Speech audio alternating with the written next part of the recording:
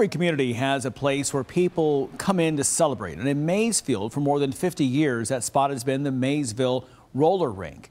It burned down in a fire last night, leaving people to wonder where they will go now. LEX 18's Ricky Sayer was in Maysville at what's left of that rink earlier today.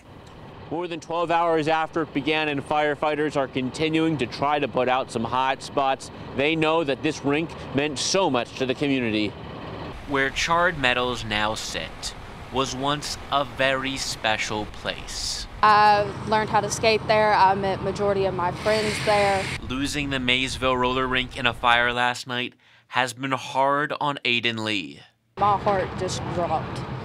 It was very heartbreaking. Heartbreak doesn't come regularly. It wouldn't come if this was just a roller rink.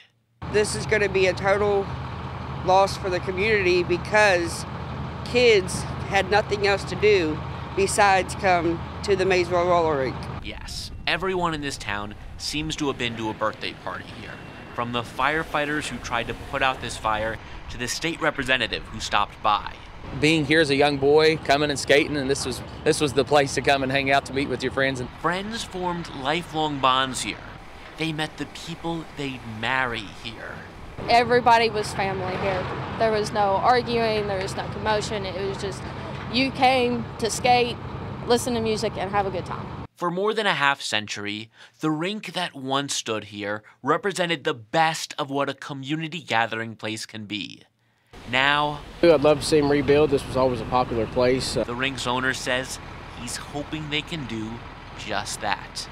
In Maysville, Ricky Sayer, Evening Edition. Well, that cause of the fire remains under investigation. The Maysville fire chief telling us it's possible the wind last night did play a factor.